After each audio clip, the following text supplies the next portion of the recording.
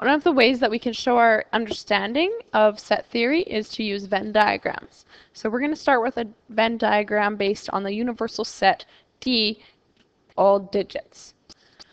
So the first thing that you're going to do is you're going to draw a large rectangle. So the large rectangle is going to represent your universal set.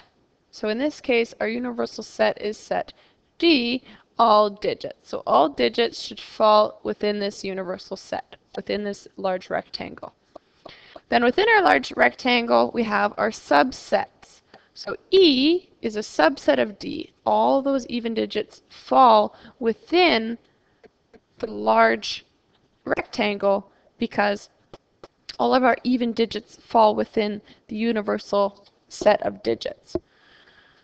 So our numbers that would fall into our subset E would be 2, 4, 6, 8, and 10. Those are all our even digits, so they would all fall within the circle that represents the set of even digits. Now, our E prime, or the complement of E, are our non-even values. So our non-even values are going to be the leftover digits once our even values have been removed.